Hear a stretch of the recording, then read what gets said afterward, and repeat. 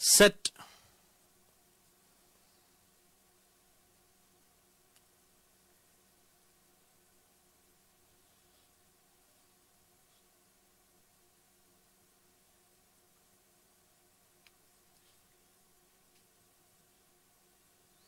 We are ready for the start.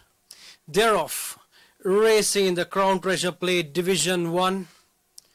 It's Evander who got off to a flying start alongside with March to Victory. Traveling out deeper, there is Goldcrest. In between horses, there is D-Smile.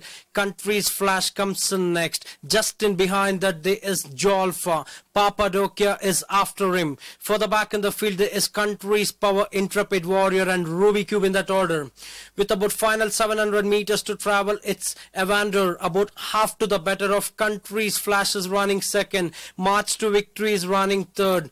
Running fourth at the stage, there is Country's Flash. For the back in the field, there's D-Smile. They've got about 450 meters to travel. It's Evander about half to the better of March to Victory is cruising in the center. On the outside we have Goldcrest racing inside the final 200 meters. It's March to Victory who has opened up a 2 lengths gap to the better of Goldcrest in second position. On the inside is Evander. For the back in the field there is Country's Flash. Inside the final 100 meters, March to Victory is clear about 5 lengths, 6 lengths in front of Goldcrest. March to Victory wins the 5th race ahead of Goldcrest, finishes second out of Evander. For the back in the field there was Country's Power alongside with Country's Flash.